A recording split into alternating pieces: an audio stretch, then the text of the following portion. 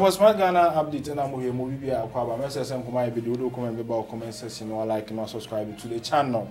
Ura Martin Pebu or private legal practitioner. Wakasa watch Ura and cash or buy or resign or buy Bekasa, you know. The policies are or the betu Jan no pass or betu Abama Ura and cash no on to Abama if we say normal air cost why you say going in Ura and cash can be and no it was a mess now cost in our can be in can say abana fail no baba be solve now said will be possible can in some the policies or the buy or the data into on the nearest mu Ura and cash mu yes I call some fufu mu so express the Mahama akasa or chese ministers now more resign too late. Ministers now or Abamu MPP Abamu resign too late. Because I said the mess now my creating on we more film but they are part of the mess. Everybody who come now ora and Dr. Amoako Baah our political science lecturer. Also I say you guys say oh your president now or girlfriends and your private matter. And can't just say oh girlfriends they can want some private matter. So my president or girlfriends need some or private matter but president padia in your private matter now we are president no worry now our girlfriends I'll be there to kwalafu ni nyina hu hia say obeyes adno e be di hu nkomo into for comment bra me na go fie di skapa ene ba be di nkomo eni nkomo ba free Ura Martin Pebu na Ura Martin Pebu kana I don't understand why some people want to criticize Alanche Martin based on time or resign. I don't get it. So almost say anke say or resign them. Especially utie said Ura Martin Pebu kura kana o say anke so resign time Ghana free international market ne ade so no like on resign how? And a resignation or the abana resign or resign no. On resign based on say Abana modern bontin or resign. Or resign the reason he say will be focused on the campaign in a bid to become a flag bearer of the new patriotic party. It's okay so one resign no a part of the mess. Na was so where you bold no cause abaning ya.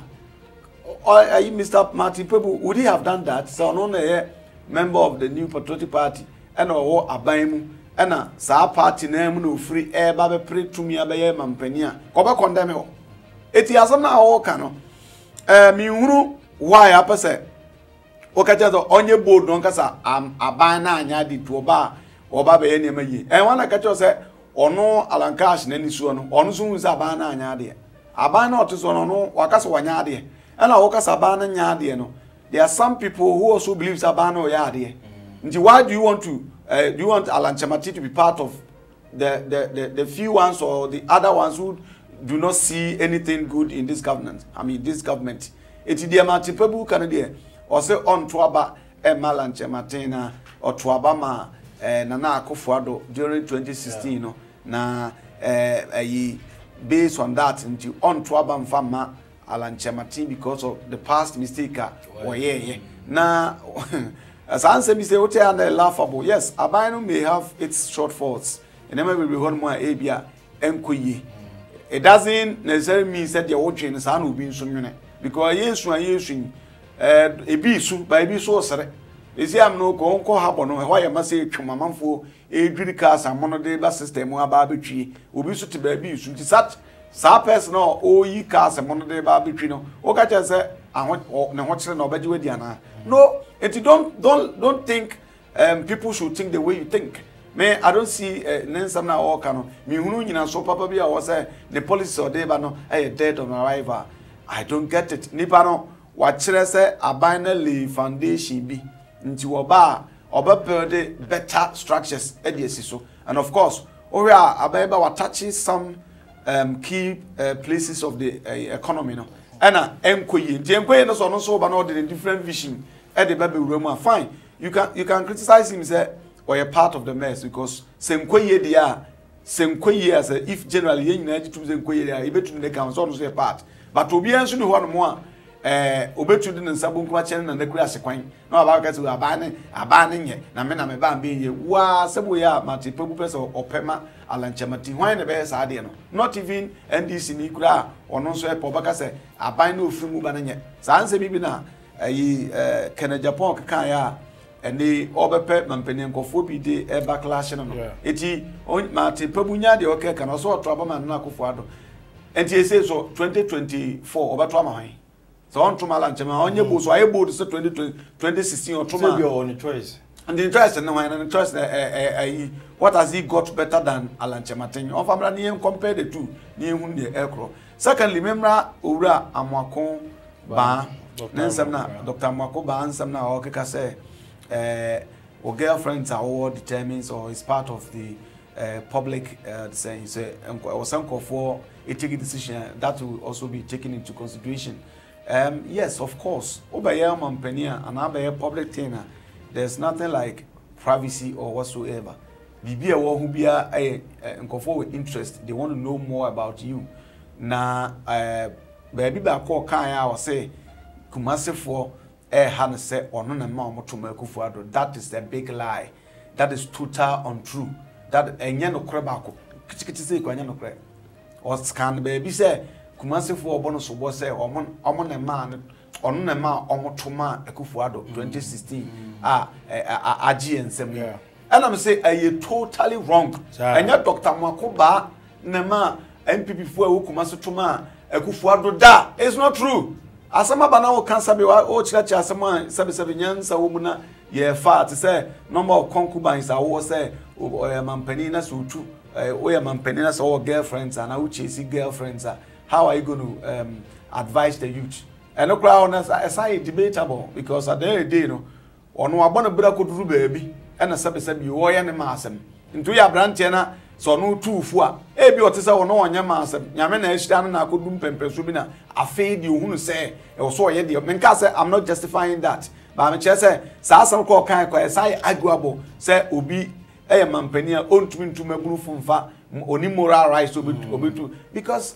obetumi atubaburufo sese ametie say be manyi kakra na se machiri baby ma asem na se me wo girlfriend do you want to tell me say because me wo get me ntun kan kire machiri ba na woni adwuma bia ye se me nkontwem pana say obeso che say bansa na wo futu no ana me che say no listen no ti asem na ye ka no stage abedru bia wade a wo ye and opa ye nhwa bakose mu free what me nkotete enka Ghana here from 4th Republic here started President Ben and Obaya Anfa or baby and target or give me just one. Apart from Bia, Professor Mesa, look like there was a time now Bakubi Peja Muba Bisa. There was a time I remember but Menkai the whole story now. It's President Ben and Obaya Anfa or Bear Bakwanam, you don't target that. It's a woman say a private issue, our bear president and your private BMD. A holiday minute gonna say won't to take a decision based on set me we have a private section to move and come once no name on baby your car say I won't mean two for ne on a man MPP the same MPP who come as a man there men and yard about say Jana concert and because MPP Kumase and the Fruma said they vote a NDC Fruma on T 77 previous Dr. Amoako Baah to say 2000 Abanom Tomako for one amount tomorrow 2004 Abanom Tomako for one amount no, now say go no. MPP no, Akufo Addo no free party for bu na eba na. Anya MPP ni. Ana yen nso say Kumasi MPP fruma. Nti how dare use obakasa wona o ma amoto abama no. It's not true. Nti yen ntum sa na enko enim. Ana o mampani dada Mahama. So more late say o yo enya nwanwa unso ye former president. Nti o right say bibi ekoso o man mu a otumi ka bi. So o mo resign no. And nobody is resigning because of a friend is saying performance. Among from fan show with all these people are resign because they want to contest. Even though it's a medical catcher, I will say the lives of Dr. Kotu, they be a papa meboha who is over Sakara. Sanko Fona resign and who say a waste of energy and time because of their age near the other. But Oma resigning because of a friend saying he said be a ban modern eco form tea Bampanima Dada Mahama super so chese Omoka problem now than a cohon. So Odeba no crack mupadia Obisu from another angle because say Omampani Dada Mahama could need the right to even talk about performance because he is the only president in this Fourth Republic, Yatu Aba Waluzu massively, disgracefully, 2016 about to. That means your performance was very bad. Inti say about we modern bonya, even those who are statesman and our former president or all rights to be count in somewhere, you know. Obi so be careful from that angle. Say you don't have the right because ufunu to me kutu ufunu for. Ema ni ye. Inti ni nyina mo say de ba we ya Ghana and ye nyina ye project say ye be free wo home na atete ankofo do obi function adwenem. Senya dia ni penyina ho beto mo da ebi nsi da not even nyakobo ko obo wi Yesu Kristo ba omo si Yesu Kristo ba no oba nkra na ayi de se hiafo ho nti na oba bi koto collection de coins koto mo si we na so many it that means nyakobo obo wi ni penyina nya peda na mo policies ye bema ye wan ha e kakra ye nkoma ye roads enkwa ye death trap wonam so agbana na wakwa premature death ni ade no these are the things that na e bon pass aban bi obi on for policies ebema nipa ho aha mo kakra ni mo ahoto de bi mawia I smart Ghana update you know we as say we hear from comment section ya kram